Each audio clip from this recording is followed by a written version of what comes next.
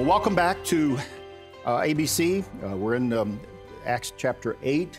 We need to finish that up today and get into, obviously, chapter 9. So I hope everyone had a good break. For those of you watching online, we're back the first day of the second semester here at ABC for this year. And we are at a point in the book of Acts where we need to kind of speed up, but we're getting into more and more material that is important and interesting, fascinating. So we'll see how it goes as we move along through this. We had, in our last class, we were going through chapter 8, and we were talking about the trial of Stephen, the deacon who had been ordained in chapter 7, and then quickly becomes something more than a deacon in that as he gets into a discourse with certain Jews from the synagogue of the freedmen within Jerusalem, and they question his belief as he is really laying out a great deal to them. They hired some false witnesses, brought him before the Sanhedrin, and chapter 8 opens with Stephen's defense. And at that time, as we just a quick review to kind of set this up, and then we'll get down to about where we left off. But I did bring out the point that as you go through the defense of Stephen here and his sermon in chapter 8, which is one of the longest, if not the longest, in the book of Acts of the messages and sermons that are given, he is focusing upon the fact that these luminaries of the story of Israel, Abraham and Moses and Joseph, all were dealt with by God outside of the land. Moses in his home in Haran, the promises were made to him before he ever came into the promised land. And Joseph was, of course, in Egypt when he was used by God in a very direct way, and his family came down there. And then Moses, born and raised in Egypt, more or less, an Egyptian by training in many ways until God called him. Then he leads them out. But all of this happened outside the land. And this idea of the land was one of the key things very important to the Jews of the first century. And it's behind this belief in the fact that the land of the promise was occupied by the Romans. And the Jews, the remnant of Israel, the special covenant people of God, and the idea that they could only be the true people and worship God in truth if they had total control of the land in Jerusalem, which they did not because it was held by the Romans. Stephen is essentially, by his argument, he is showing the fallacy of that, and that God worked with all these other men outside of the land. It's not the land by itself that makes one holy or special. And this is where he's coming down to the kind of the final point here to get him to the point where he they're antagonized. Not that he's deliberately trying to do that, but he is very pointed in his talk here as he brings it down. Let's go ahead and just pick it up in verse 44, where we will jump into the story here. He says, "Our fathers had the tabernacle of witness in the wilderness, as he appointed, instructing Moses to make it according to the pattern that he had seen, which our fathers, having received it in turn, also brought with Joshua into the land possessed by the Gentiles, whom God drove out before the face of our fathers until the days of Moses." And so, see what he said again here in verse 44.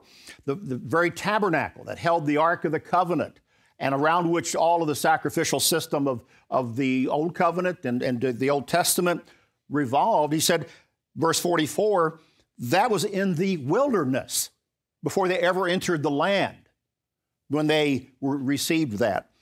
And then Joshua, with them, they brought it into the land.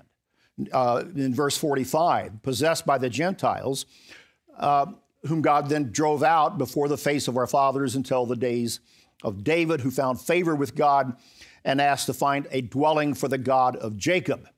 And so again, this theme keeps being brought forth by Stephen, that even something as revered as the tabernacle and the Ark of the Covenant that had the commandments and the rod that budded and piece of manna from the time of their wandering, all of that, in a sense, took shape outside the land in the wilderness. And so God's not bound by these locations, and the Jews by this time had put far too much emphasis on that. And so here's where he brings it down to verse 47 then. Solomon built him a house. So he jumps to the very fact when Solomon was allowed by God to build a permanent temple. Remember the story, David wanted to first build the temple, but God would not allow David to do that. David had brought the tabernacle and the ark into Jerusalem, and he wanted to build a permanent building for it, but God wouldn't allow it for a number of reasons. And he said, your son will do it, and Solomon did. And so that is the first temple. Always remember, when in the Bible, we have essentially two temples. Terminology is used. The first temple is the one built by Solomon. When you hear about the term the second temple, that is the one that was rebuilt first by the Jews on their return from the exile, and then later refurbished and brought up to a higher standard by Herod the Great. And that second temple is the temple then of this period to which Jesus went, and all these scenes in the book of Acts take place. So we have a first temple and then the second temple, and it was on the same pattern, but different from the temple that Solomon built. And then in verse 48, Stephen makes a direct statement. He says, however, the Most High does not dwell in temples made with hands. As the prophet says, heaven is my throne, earth is my footstool. What house will you build for me, says the Lord? Or what is the place of my rest? Has my hand not made all these things? And this is where he kind of brings it down to point. You know, we all listen to sermons, you listen to class lectures, and especially in a sermon or a sermon out on the Sabbath, we're listening carefully. We want to know, what's your point? And a good speaker is going to be very clear about it. And at some point in that message, you bring it to point. Here's the point. And the better ones will revolve around one point that is just hammered home from multiple angles. But this is where Stephen gets down to the point, that the Most High God does not dwell in temples made with hands. Now, he is in the actual temple precincts, all right? I mean, he's there where the Sanhedrin is meeting. I don't have that map up on the board, but it's on the southern end of the temple where they feel that they met. And he probably points his hand, lifts his hand, and they can see through the porticos and the columns out across that expanse of the Temple Mount area. They can see it. And probably, you can imagine Stephen saying, God does not dwell in temples made with hands. And probably some of these Jewish leaders kind of follow his point, and then they're hearing what he's saying, and this then arouses their anger, and because they revere that temple, at least in theory. Keep in mind, as we've shown in some of the other lectures, the Jewish leadership is not that holy. The priesthood and all, they have become quite a political machine at this point in the story. They are, in some ways, even what we would call a crime family. And literally, this is the group that engineered the death of Jesus, and now they're going to kill Stephen.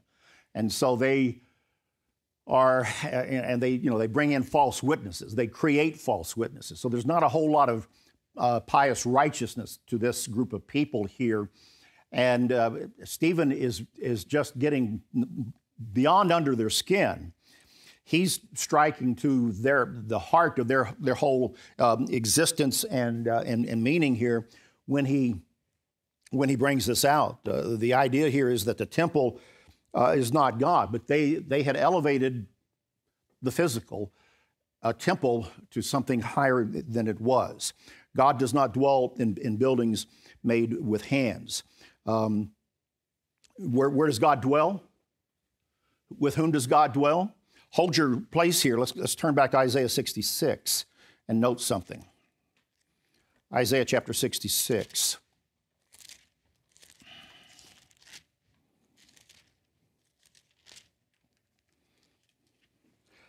verse 1. Isaiah writes, heaven, quoting God, thus says the Lord, heaven is my throne, earth is my footstool. God doesn't have a throne in a building. He rests his feet upon the earth. Where is the house that you will build me? He says. Where is the place of my rest? This is what Stephen has quoted there. For all of these things my hand has made, and all of these things exist, says the Lord. And at the end of verse 2, notice, but on this one will I look, on him who is poor and of a contrite spirit and who trembles at my word. This is not what, Stephen doesn't quote all of the passage here in Isaiah, or at least as is put into the account by Luke. But that really gives us the answer. With whom does God dwell? With whom is God close and intimate in a spiritual relationship? One who trembles at the word of God, has a poor spirit, is contrite. Humility. If you want a word to study or a concept to study, as we've turned into a new calendar year and maybe we start new Bible reading programs and we start thinking about things, try humility this year. Make humility a study, a topic, something to think about. You can't go wrong unless you've already chosen something, then do it next year. But do a biblical study on humility. We would all benefit at any given time from that. This is really to the heart of the message. And look at what he says in verse 51 then. You stiff-necked and uncircumcised in heart and ears. He really could not have said anything worse.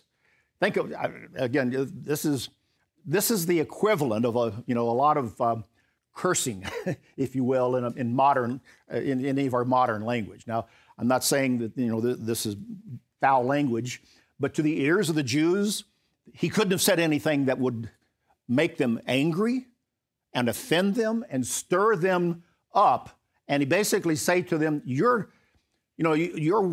pretty bad. Let's just leave it at that. To say that you are uncircumcised in heart and ears.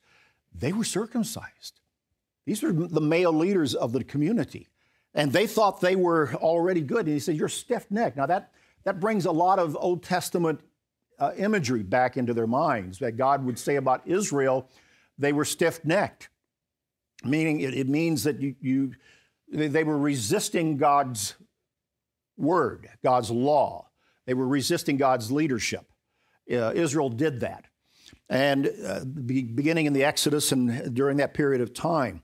And he's pointing that down to them at this point. He says, you always resist the Holy Spirit as your fathers did, so do you. And it's a pretty strong indictment. Which of the prophets did your fathers not persecute?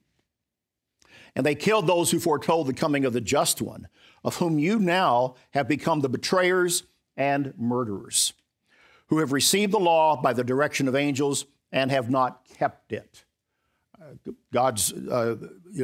Angels are messengers, and to the degree that they have been the messengers of God's word and God's covenant, God's law in that whole process of delivery of the word of God, they have been involved.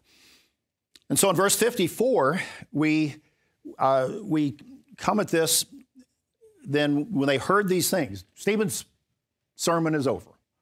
He's rested his case. When they heard these things, they were cut to the heart, and they gnashed at him with their teeth. And this is an idiomatic phrase. They didn't literally start biting on him, but it was, they physically probably began to manhandle him and jostle him about. But with their heart and their thoughts and their words of condemnation, they were cutting at him, cutting toward him. And so they're moving now toward an action.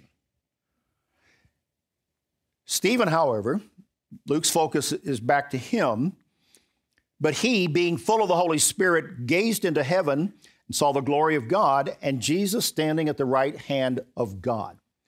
He's now given a vision.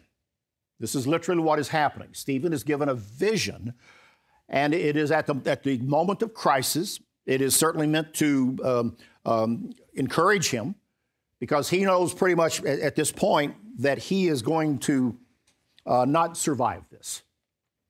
He's probably beginning to realize that they are moving toward an action that is not going to end well for him. And God gives this vision of the glory of God. And we're going to start into the book of Revelation here later this week, and we'll get into the visions that John had about the glory of God, the throne of God. Stephen is given this vision to encourage him, and he says, look, I see the heavens opened, and the Son of Man standing at the right hand of God. And so this is what he saw.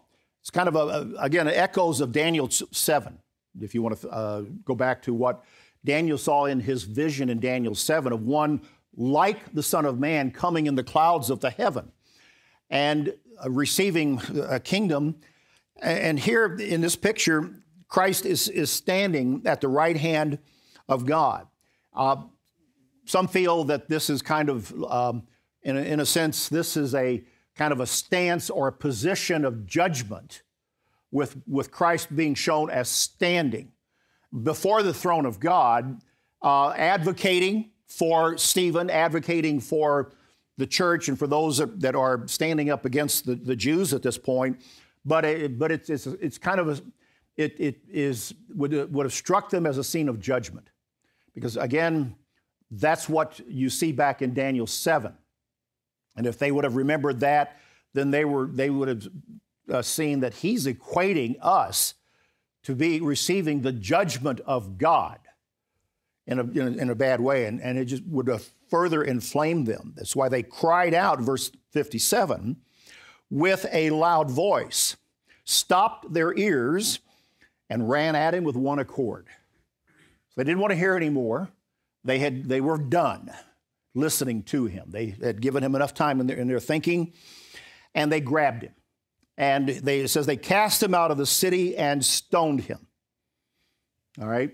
Now, so you talk about it, this is it moves quickly from, the tumult inside there. They rush him out of the temple to a point down probably in the lower part, the area of the Valley of Hinnom and the Kidron Valley, somewhere down there, would have been to the south of their location in the temple. And they stone him. They move to judgment here at this particular time. How and why did they do that? Well, keep in mind, this is the same group that crucified, that engineered the death of Jesus. But in the case of Jesus, remember, of course, it was at the Passover time. Jerusalem was full of pilgrims. It had resident at the time the governor, the Roman governor, whose name was Pontius Pilate, remember?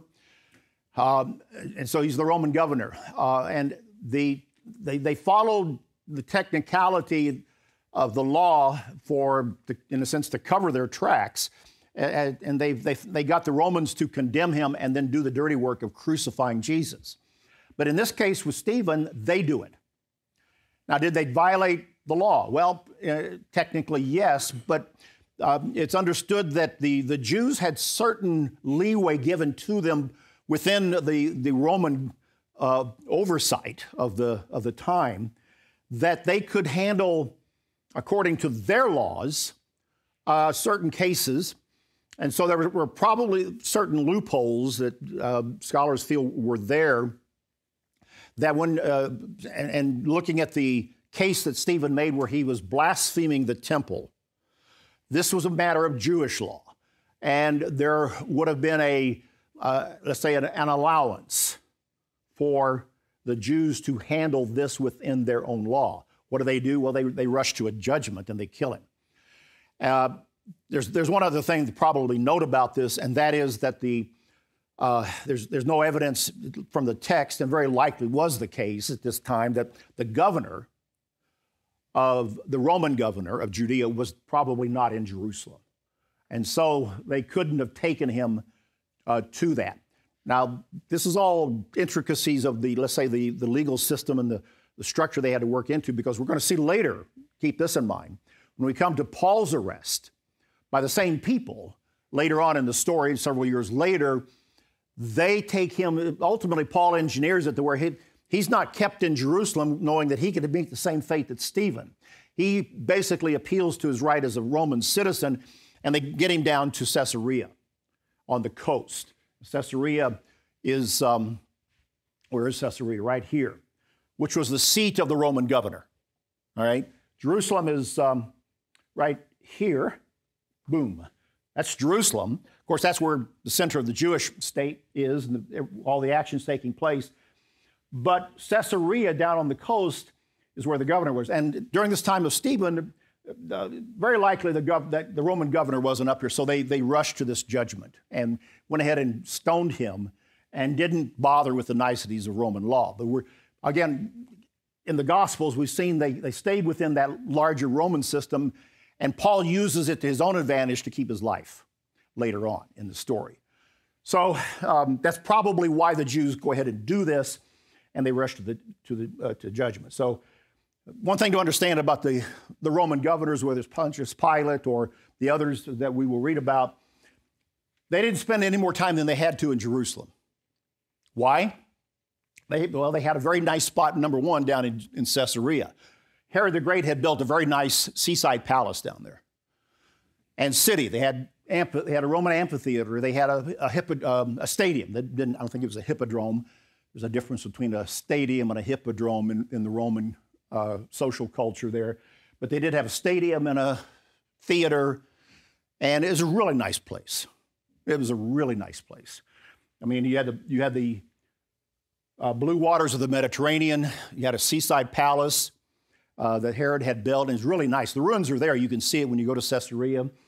Probably, I think that I think Herod had a lazy river water park there, and he could float around in that all during the day, and I think he had a floating bar that he could just kind of come up to and get a rum drink and things like that. So y'all know about these. So that's what Herod had. You believe me on this one? Well, you should. Anyway, it was still very nice by Roman standards down there. But the nicest thing about Caesarea, the Jews weren't there.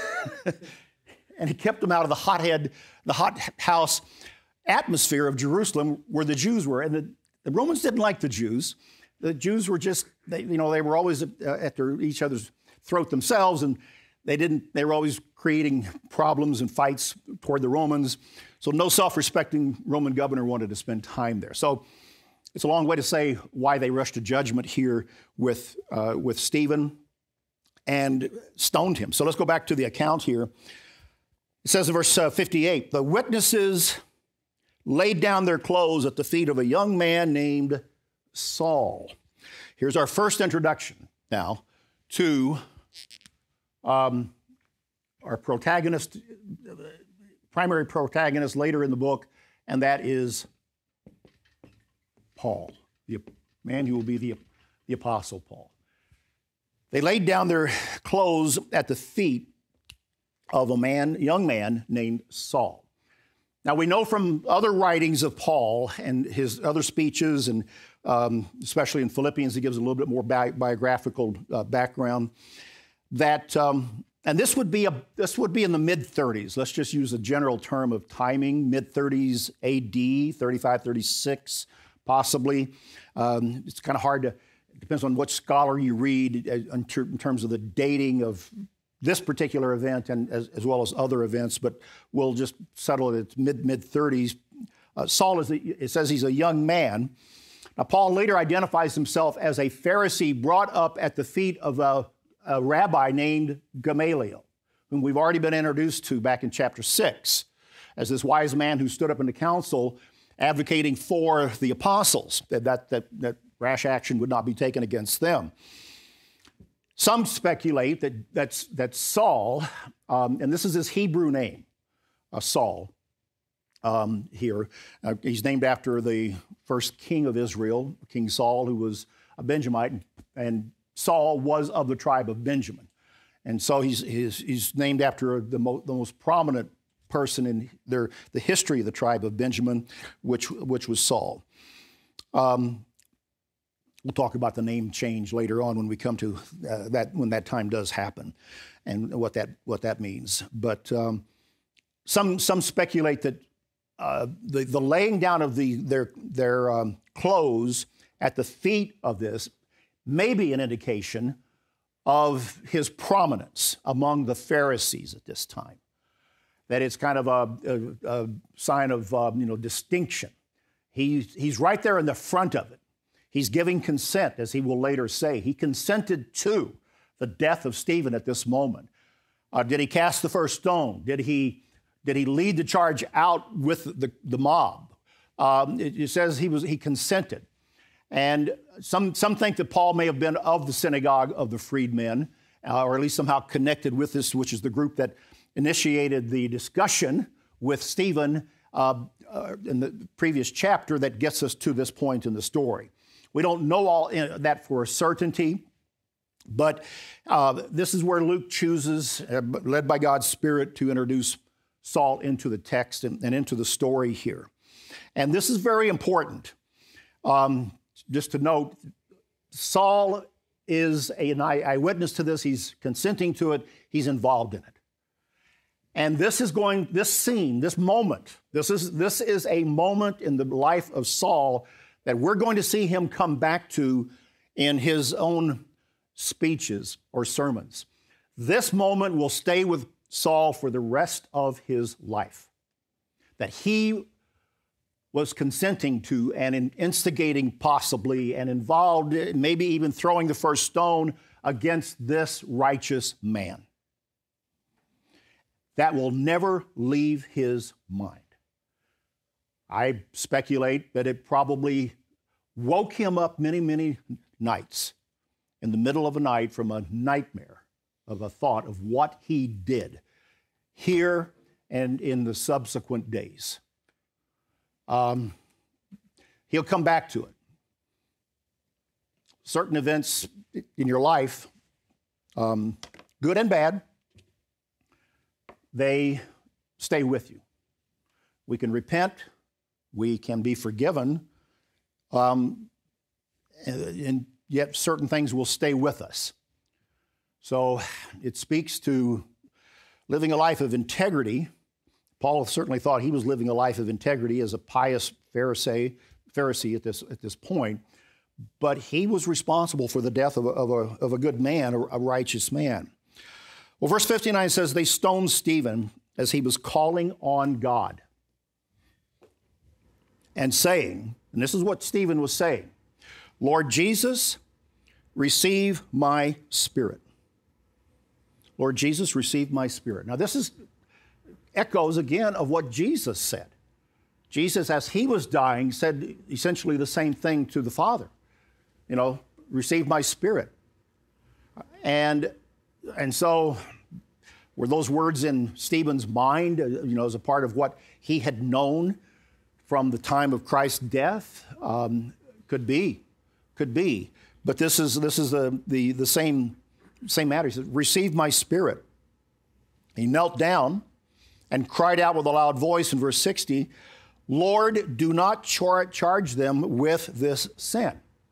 Again, echoes of what Jesus said when he was in his last moments of life, when he, in a sense, asked forgiveness on those that were engineering that. And so Stephen is bringing forth these same ideas. But here's something else. Note that he is praying to Jesus. He is praying to the Lord. He says, Lord Jesus, receive my spirit. And he cried, Lord, do not charge them with this sin. And so it's an example of praying to Jesus. There'll be times that I will pray to Christ. I pray to the Father, according to the model prayer that Christ taught. Our Father which art in heaven. And I always ask in the name of Jesus Christ, as you do as well. But Christ is the head of the church. Christ is God. Christ is divine. And Stephen is praying to Christ here. It's a very clear example. And so there are times, in my prayers that I will address Christ directly, especially usually when it comes to matters pertaining to the church and issues of importance to the church, which is his body, and he is the head of that church. So this is where he is. He has this vision, and he ends with that. When he said this, he fell asleep. Again, an idiom for dying. And death is a type of sleep. This is one verse that shows that. Paul talks about this in 1 Thessalonians 4, those who sleep in Jesus. It says there, so death is referred to as a type of sleep, a kind of sleep in that way, even though there's no memory and thoughts cease at that particular time. And so in verse 1 then it says of chapter 8 that Saul was consenting to his death. So he was right there. He was a part of it. It was a mob action.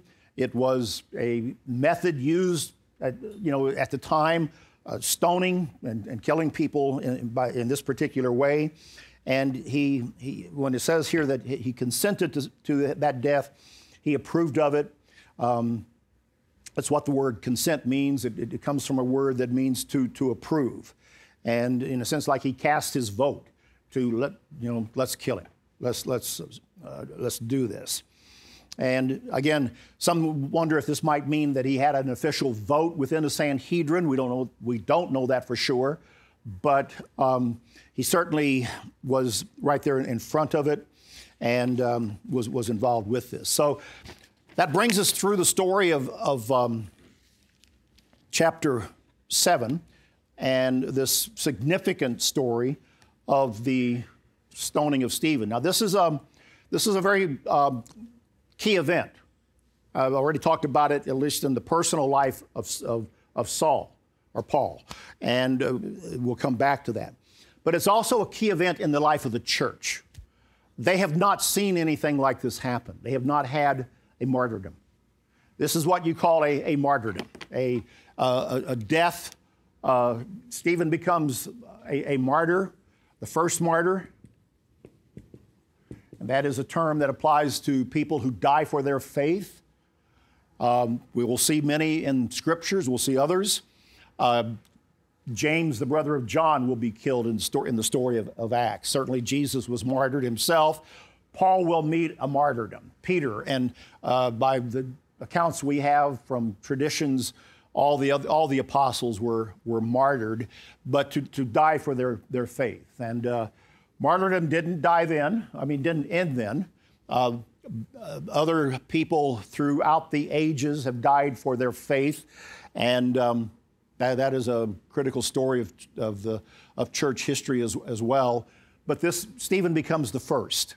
So you can imagine the impact upon the congregation, the church here in Jerusalem, when this happens, because it now triggers a persecution, and that's what we see as we go on into chapter 8.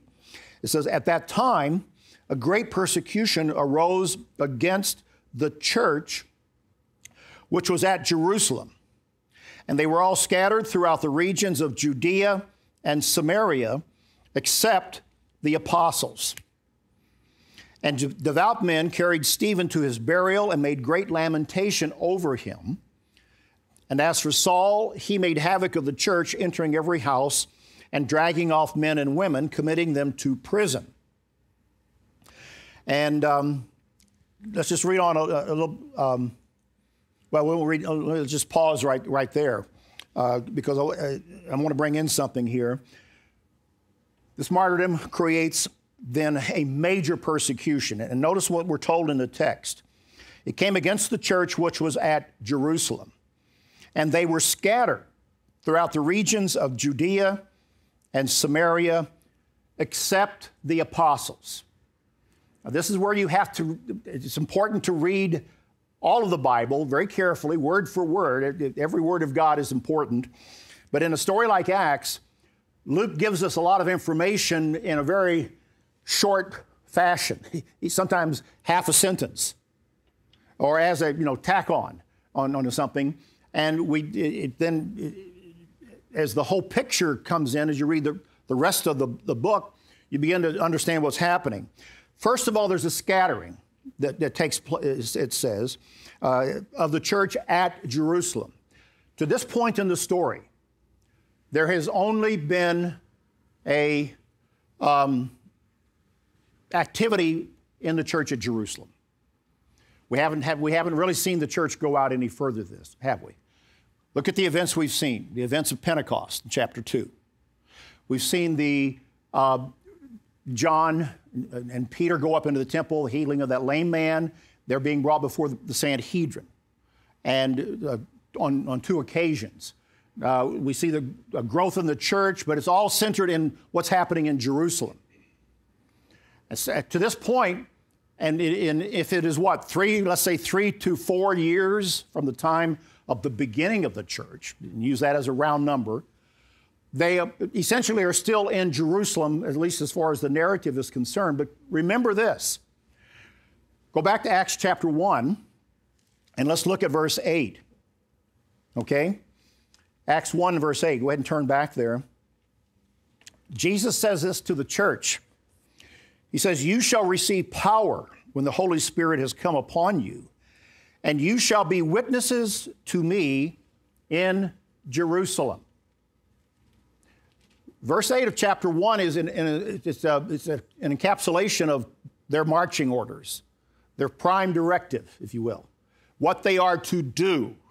He said, "You're going to be witnesses of me in Jerusalem." But notice it goes beyond that. In all Judea, Samaria, and to the end of the earth.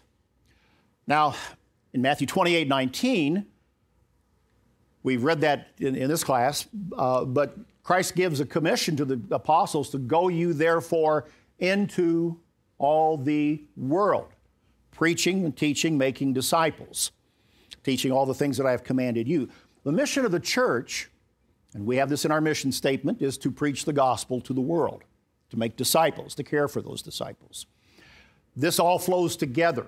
But to this point in the story, the church in Jerusalem hadn't gone very far. A few years have gone by. They've kind of been bottled up in Jerusalem. There's been several thousand people in the church. But we don't have a record, at least, of a lot going out beyond that. Were there forays out? Possibly. We're going to run into something when we get into chapter 9, when Paul is converted in the city on his way to Damascus. We're going to run into a disciple named Ananias. Now, who is he? Where does he fit in the story? If he's a disciple way up in Damascus, how did that happen? Again, we're not told. So I'm not trying to say that the church necessarily was all locked up here, but primarily they were. But they were to go beyond. And Jesus explicitly says, Jerusalem, Judea, Samaria, the ends of the earth. This is like a growing circle out from Jerusalem to Judea, then to take in Samaria, and then to the ends of the earth, which can be all the different points of the compass. But then in chapter 8, go back to chapter 8, and in verse 1, we read now that there's a scattering throughout the regions of Judea. This echoes back to chapter 1, verse 8. Again, Luke is consistent. There's a scattering throughout the regions of Judea and Samaria. Now again, Judea speaks to the region of essentially the allotment to the tribe of Judah. And as it has developed to this point in the first century, and Jerusalem is the center of it. Samaria is right up here in northern Israel. Remember, in your Old Testament history, Samaria was a different tribal allocation, but in the division of the nation after the death of Solomon, when Rehoboam led a rebellion against the house of Judah, David's dynasty, and Jeroboam the king. They created the 10-tribe nation of Israel. But Samaria was the center of that. That's where they were centered. That became the capital. And so for roughly 200 years, till they are taken captive, you have a separate dynasty, kings and nation operating up here. That is the story. But Jesus, is looking at it as a spiritual work, and the word is to go out to Samaria. And so we'll come back to that, the importance of Samaria and as we go into chapter 8. But I want to make one other point here just very quickly before we can conclude. And notice, again, go back to verse 1 of chapter 8. There's a scattering because of this persecution. Now, many comment on this, and I think it's very valid, that in a sense, Christ allowed Stephen to be martyred, and he's allowed this persecution at this extent now, and there is a scattering. And this works to the promulgation of the gospel. It works to the preaching of the gospel. Sometimes bad events within and to the church create opportunity. And so this is one of those. It is by the scattering that the people go out and the word is carried. All right? But notice what it says at the end of verse 1. That they went through these regions except the apostles, which indicates to us that they weren't scattered, that they were not part of the scattering. They must have stayed relatively close to Jerusalem and certainly within Judea. Now, if we turn over, hold your place here, and turn over to the, let's see, chapter 11. Let's go to chapter 11 of Acts. And we're skipping over a lot. We'll come back. We're going to go through that. But this is where kind of, in the way Luke writes it, these two connect. So Acts 11, verse 19. Acts 11, 19. All right, so we've got a kind of a new episode, new episode started here. And he says, now those who were scattered after the persecution that arose over Stephen. That's what we've just read about. Those who were scattered after the persecution that arose over Stephen traveled as far as Phoenicia, Cyprus, and Antioch, preaching the word to no one but the Jews only. All right? This is what happened as a result of this scattering on the death of Stephen. Those who left, for whatever reason, it got too hot for them. They said, I'm out of here. I want to go someplace where it's more peaceful. And they folded up their tents and they moved to Beverly Hills, like Jed Clampett did and all. No, they left. But what did they do? They preached the word. Notice that. Now, who are these people? Who are those guys? Like the great line out of the Butch Cassidy and the Sundance Kid. Who are these people?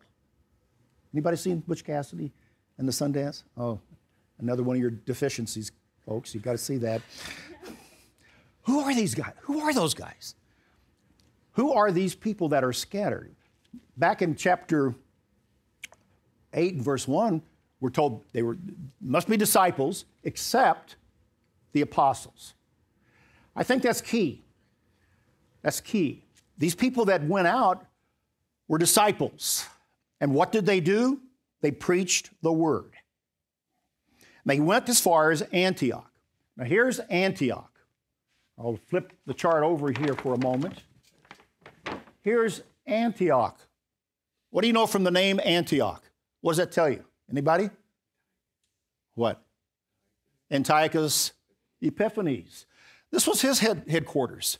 The bad guy from Daniel 11. This was the seat of the Greek government that had persecuted the Jews during that time, led to the Maccabean revolt. But now we've got disciples going up as far as Phoenicia, Cyprus, and to Antioch. And what do? They preach the word. Or just you'll hold that thought because we're going to come back to that when we come to chapter 11 and 12, that point in the story. And we'll tie all of this together. So when we go back to chapter 8 then, the scattering results in an expansion of the church. And it's now expanding into Gentile areas. And this is important too, as we will see in the story. And so devout men carry Stephen, and he's buried. Now, look at verse 4. It says, therefore those who were scattered went everywhere preaching the word. It's kind of what we just read out of chapter 11 as well.